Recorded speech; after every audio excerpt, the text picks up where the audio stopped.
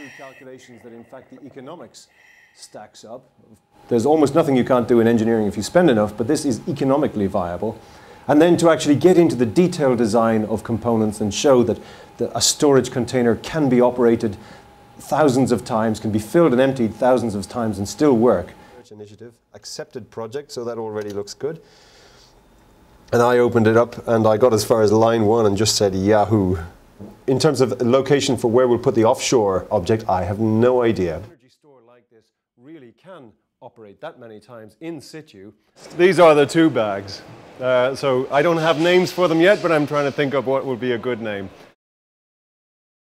This is the culmination of a story that's been running for quite some time, a simple idea that maybe you could store large amounts of energy in bags under the water, using the water around the bags to hold that energy in.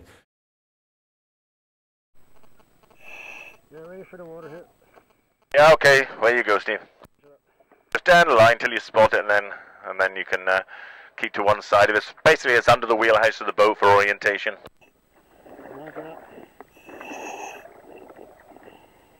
Yeah, we put it in Friday 2 weeks ago. That was the first time it had been in seawater. We took it out again the same day because it got a rip in it from some work on the deck. You see where that was coming from, Steve? How big is that hole? Oh, for Christ, that's quite a big rip. That's like sort of what, an old money an inch or more? We patch it up and put it back in again, and that's quite an exciting phase also, because we're showing for the first time that you can cycle this energy bag. That's starting to fill, would you say? Just job for us to tell. We've got a few teething problems with instrumentation and some fuses that are blowing, but essentially we're in the business now of cycling an energy bag, demonstrating that you can store compressed air under the water, and really showing that this is feasible, this is coming.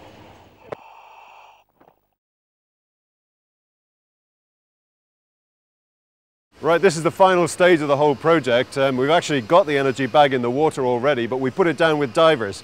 And we need to show that you can put it down in a much more clever way than using divers. And the thing behind here is that clever way. So this is a bit of a monster made out of steel. It's about the same size as the energy bag itself that we've got up in Orkney. Well, I call it a ballast bean because if you look at it when it's finished, it will look like a bean-shaped thing made out of steel with a pole running up the middle.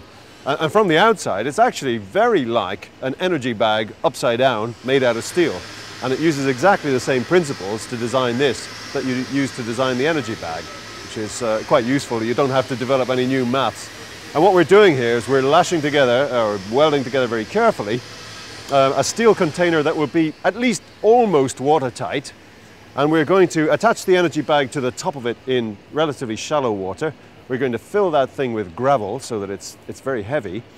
We're going to blow the water out of it with a hose from the top so that that has rock and air in it, and together with the energy bag the combination will be buoyant. It will float, only just break the surface, and then we'll tow the combination to site and we'll let the water back into this ballast bean here, and the result will be that it will sink again quite briskly with a net force of about 25 tons. Plenty there to hold it right down to the bottom.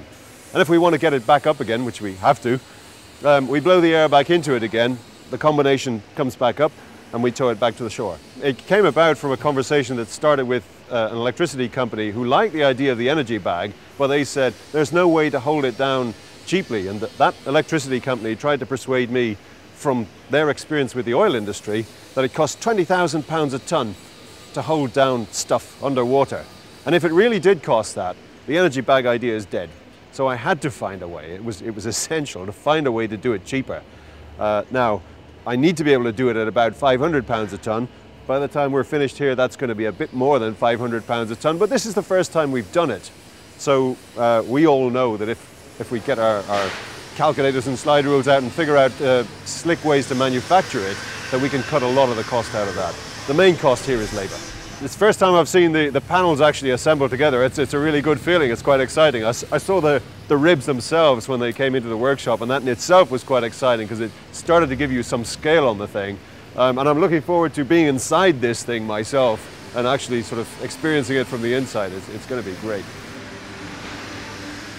I'm doing it as cheaply as possible, but it has been expensive. The grant that's just coming to an end has been over £250,000. And we've done very, very well to achieve what we have done inside that budget.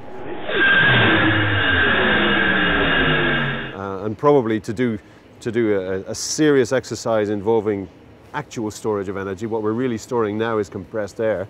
To really store proper energy, we're probably looking at $1 million or $2 to do a decent sized project.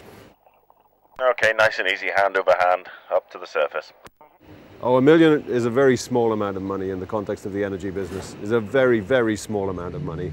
So it's a matter of winning over hearts and minds and demonstrating to people how important energy storage is. And that's coming up the agenda. That's what really is exciting at the moment. Energy storage is coming way up the agenda very, very quickly.